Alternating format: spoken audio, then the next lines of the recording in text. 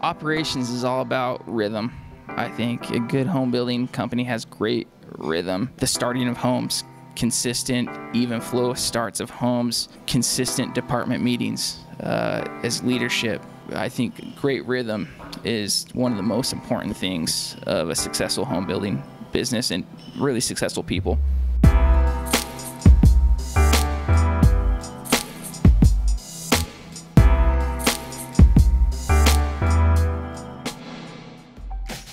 This interview is brought to you by O'Neill Interactive. O'Neill Interactive designs and develops high-performance, award-winning websites for home builders all across the United States. More leads, more sales, and smart, friendly support. O'NeillInteractive.com.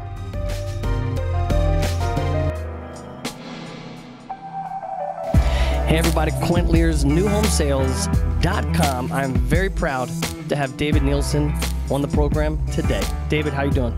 Happy to be here. We caught David on the road, and I know you're a busy guy. Thanks for making time for us.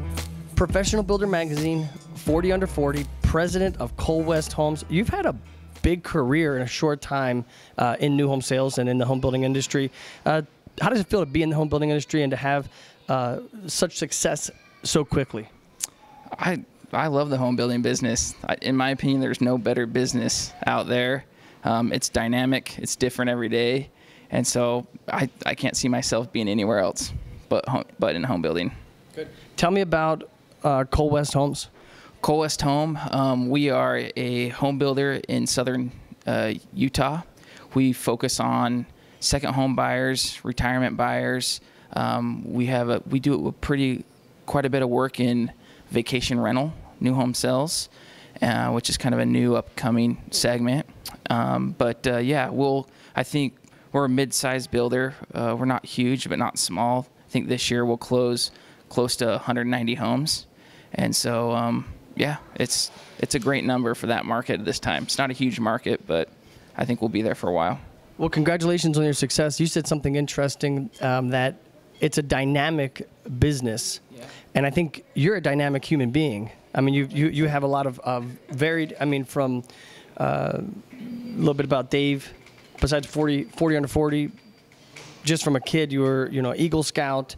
You speak Japanese a little bit. You've been in land acquisition. So you've played a number of different roles in the home building industry. Yeah. Tell me, what roles have you played? Yeah, I think my foundation is in land acquisition, land development. That's what I did with Hakes Brothers. That was my first job in the business in southern New Mexico, and that's where you and I met, obviously. So yeah, my real foundation is in land acquisition, land development, understanding, breaking down markets. When I was here in Hakes Brothers, we went into new markets and broke into new markets, and so that's something that I learned to do quickly as far as identify opportunities in new markets and then go after them.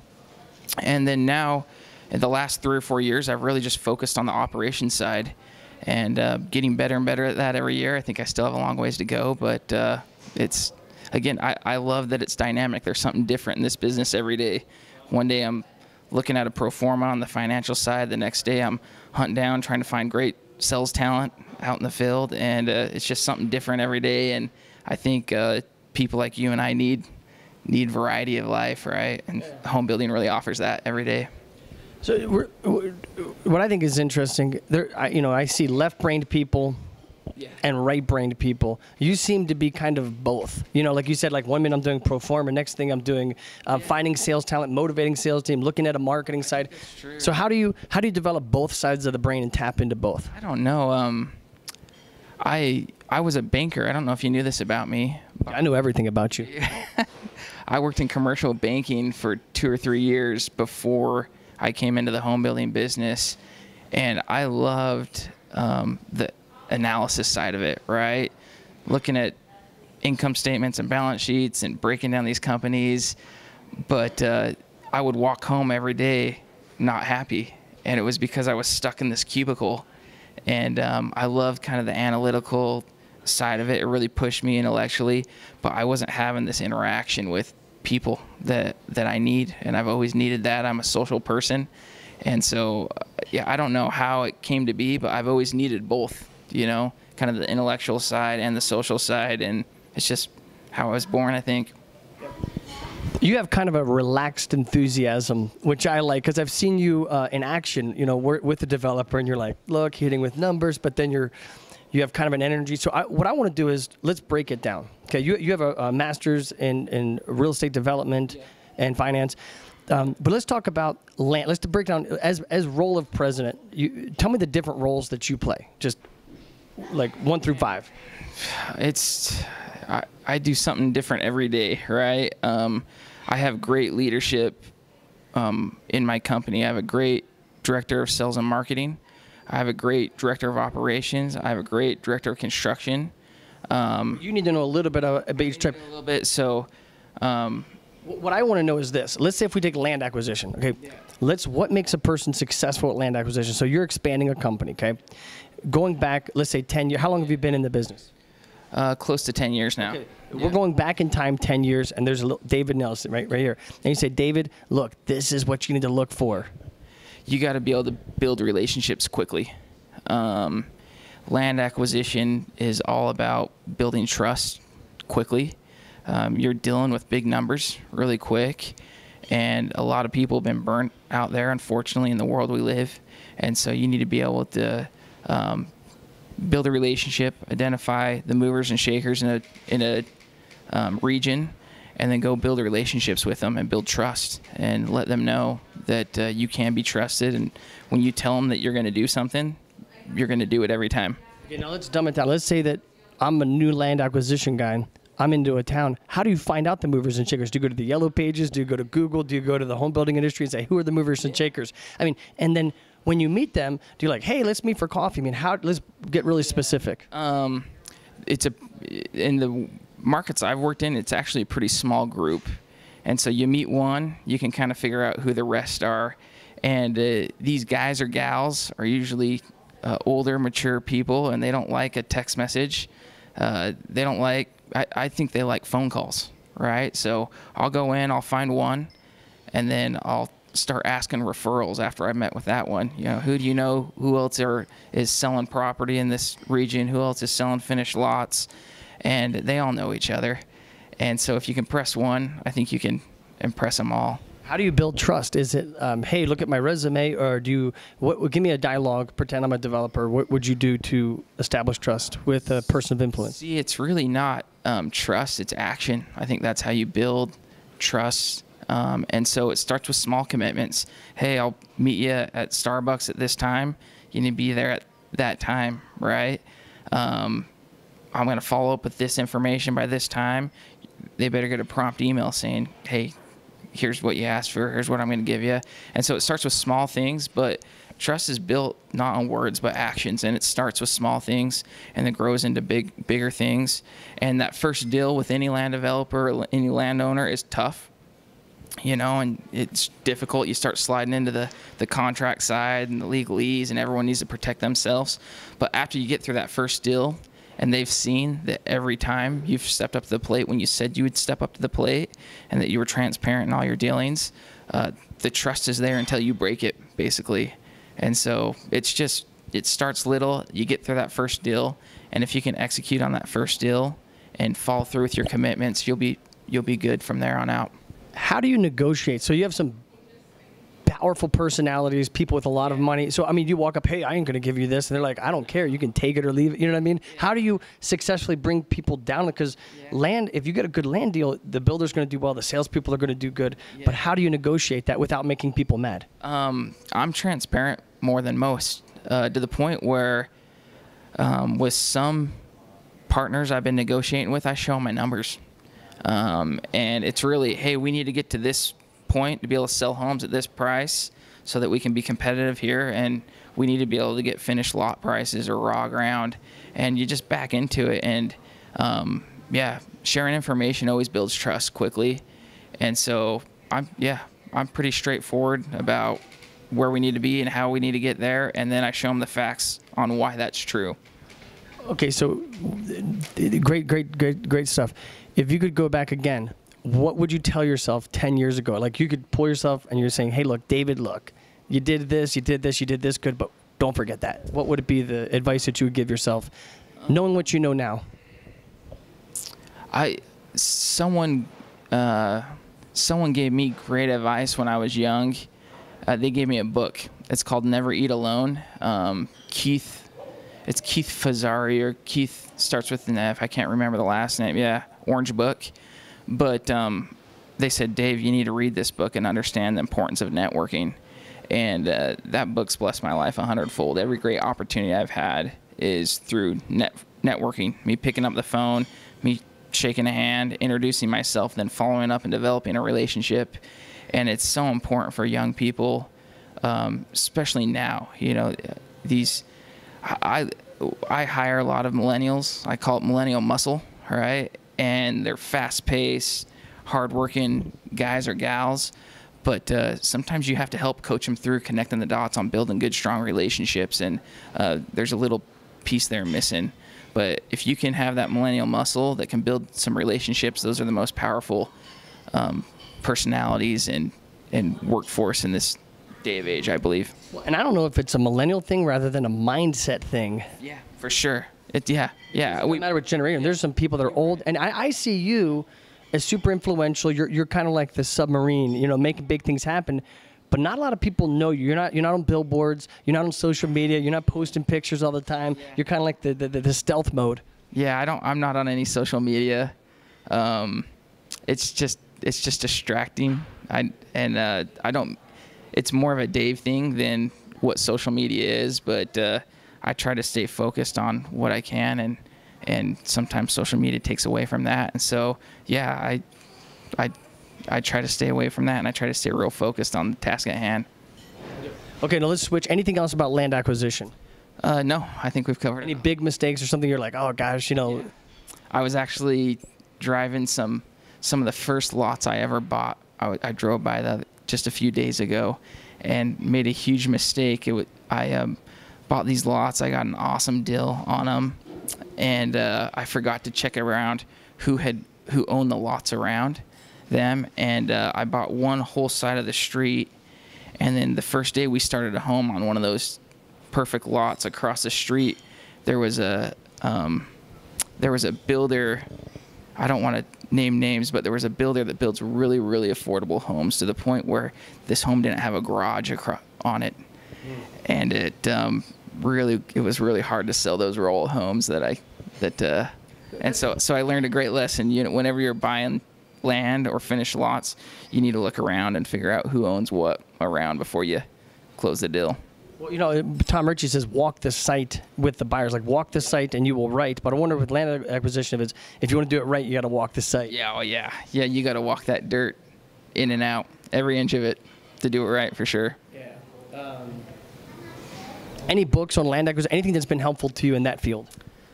I can't think of any books. I think a lot of that's just surrounding yourself with good people that have done it a lot, always asking questions. But yeah.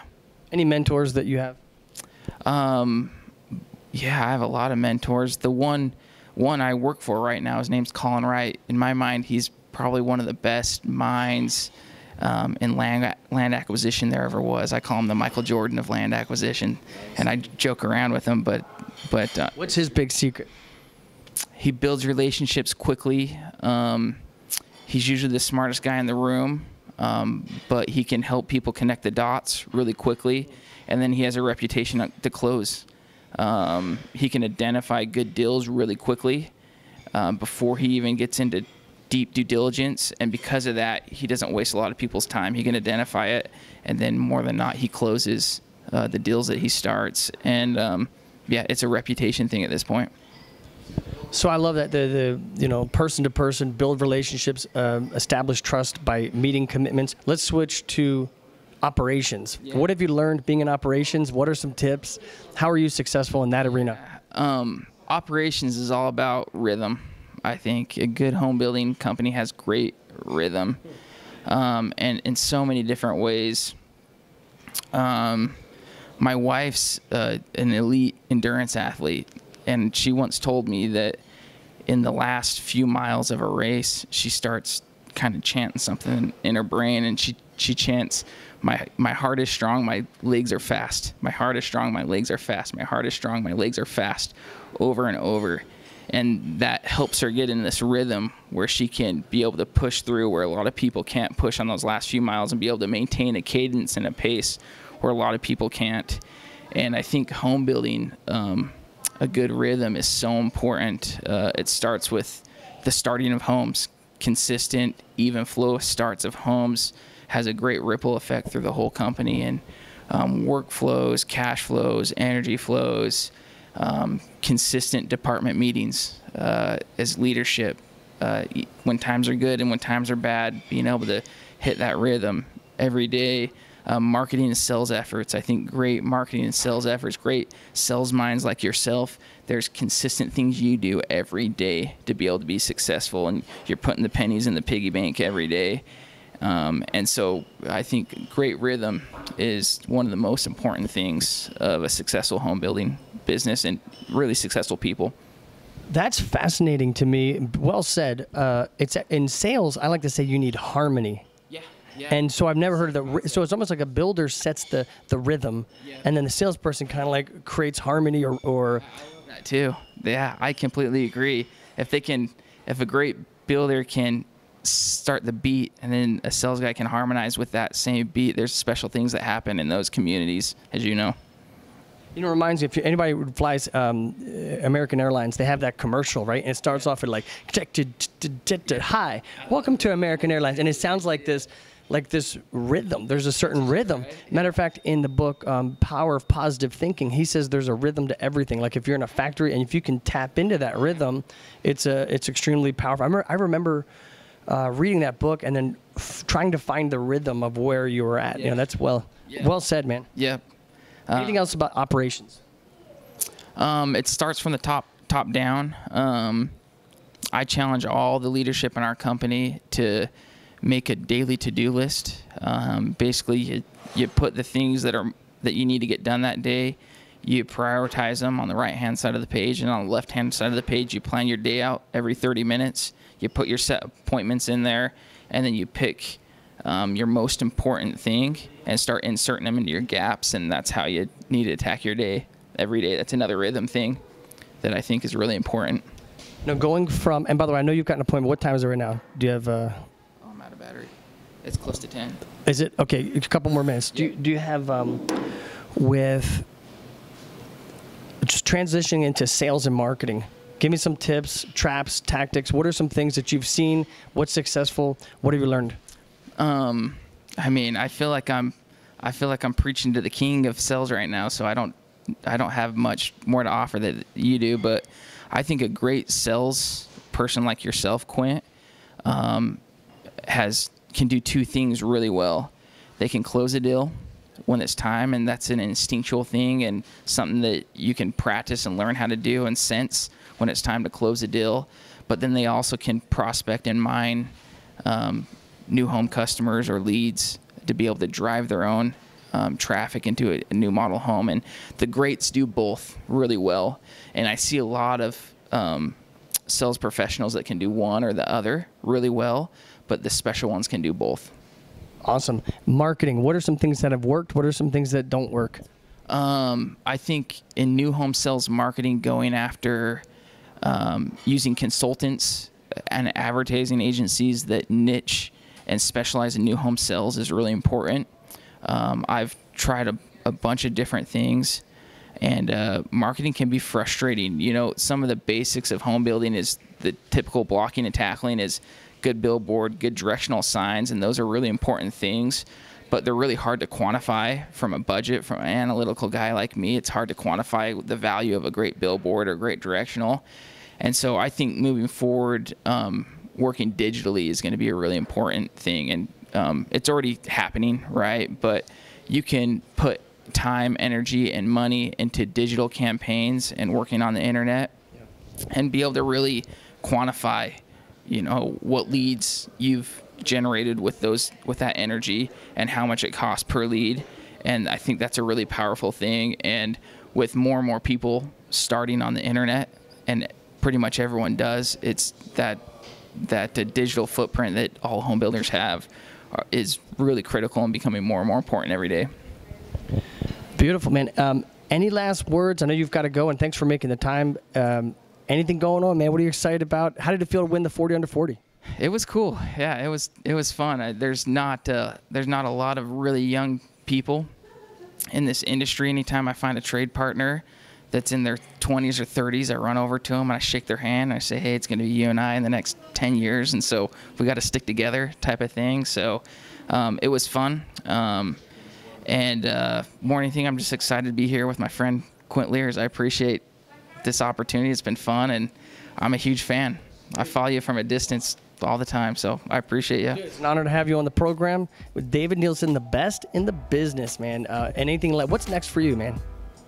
Just another world domination. No, just another hard days of work. All right. That's it. We're proud of you. Thanks for having on the program here at newhomesales.com.